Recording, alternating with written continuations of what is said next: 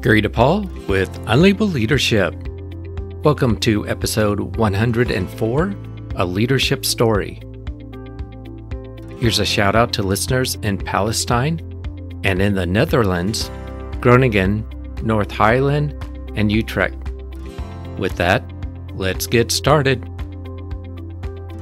About a month and a half ago, I started a new video series called Your MAP. MAP stands for Monday Action Plan. Each week, I provide a single action that you can do throughout the week to help improve how you lead. These are really small acts that you would do, and by themselves, they may not make a huge difference, but when you add them up week after week after week, it has a cumulative effect, or a compound effect if you prefer, that will strengthen how you lead. In MAP number 6, I asked viewers to share a personal story with people they work with, interact with on a regular basis, that those people might not know about. Personal stories are a way of connecting with other people. It's a simple task, but it can be difficult trying to figure out what you want to share and how to introduce it into a conversation. In this episode, I'm sharing a leadership story that had a big effect on a lot of people. I'm sharing this story to model how powerful it is to share part of yourself and your history. I'm also sharing this to illustrate the principle, connect with others. It's an unusual story that I think you'll appreciate. Part 1. The new Senior Vice President. At a Fortune 100 company, the Executive Vice President reassigned the roles of Senior Vice Presidents. In the morning, employees came in and they found out they had a new Senior Vice President leading their department. Randy, one of the Senior Vice Presidents, was assigned to a department of about 90 people. These employees received an email that said at the end of the day, Randy wanted to address them and they were to meet in this amphitheater. When the time came, one of the vice presidents introduced Randy. Randy approached the podium, looked around the room, and instead of talking about strategy, how he was going to run things different, what was going to stay the same, he didn't address those types of things. Instead, he talked about his family and how his career developed, where he started with his first company and progressed.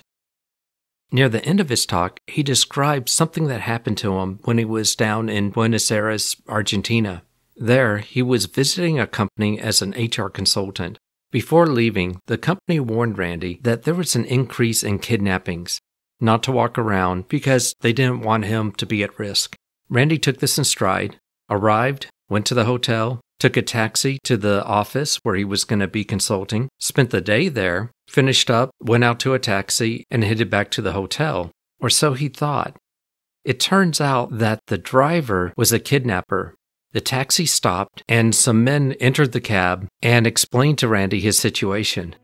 They held him for a period of time, but for whatever reason, they eventually released him, and he made it back to his hotel in one piece. That's how he introduced himself, sharing his career and then this unusual story about being kidnapped. Part 2. The rest of the story. What I didn't mention to you is that I was one of the employees in that company, and I found that Randy was my new Senior Vice President.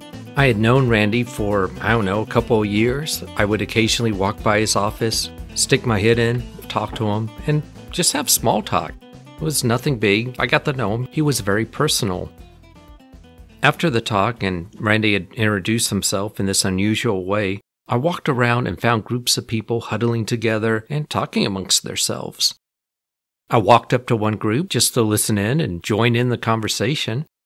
Here's what I heard. In the circle that I joined, the employees were expressing how much they appreciated Randy and how personal he was and open about who he was, what he was about.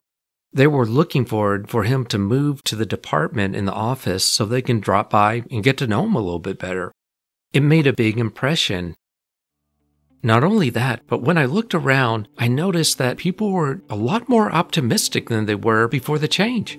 They were looking forward to coming in and interacting with Randy, even if it was just at a casual level. Randy made a big impression. Part 3. the Connect with Others leadership principle. Okay, if you listen to enough of these episodes, you will have heard me talk about 7 leadership principles. These are leadership principles that I derived from about 14 leadership books, where I looked at them all together and came up with this commonality of these principles. One of the principles is discussed a lot in these episodes, and it's connect with others. It's a simple concept. Unfortunately, some of the simplest concepts are the hardest to practice.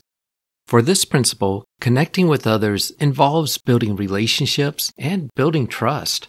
When you have trust and strong relationships, you have more opportunities to help people mature and develop mentally and morally. In other words, help them build character. But you have to build those relationships. You have to build those connections. One way of building those connections is by being vulnerable and letting other people get to know you. There's a myth in management that you should not get to know people that report to you, that builds some type of a bias in how you treat them, which is really wrong. You want to get to know people. You want them to get to know you. Instead of going in, if you're a new supervisor, and trying to prove that you should be the supervisor, you need to show transparency. In the podcast episode with Mark McNally, he talks about the importance of transparency. And transparency means not making up stories or excuses, owning your mistakes, and being honest and letting people know your limitations. Putting this another way, you want to acknowledge mistakes rather than ignoring them or downplaying them. You want to credit other people for their contributions rather than taking credit. Admitting when things go wrong, such as when you change a policy and it doesn't work. Letting others know what happened and explain why. Being truthful involves personal disclosures, and that means sharing about yourself, such as what Randy did, which had a positive effect on the employees, and it actually built up morale. Thank you for listening. If you have a question or comment, go to unlabelleadership.com, click the message icon, and leave a voicemail for up to 1 minute. I'd like to thank those who contribute to the show. Your contributions make a difference because this is an all-volunteer service. This is Gary DePaul. Until next time, lead on.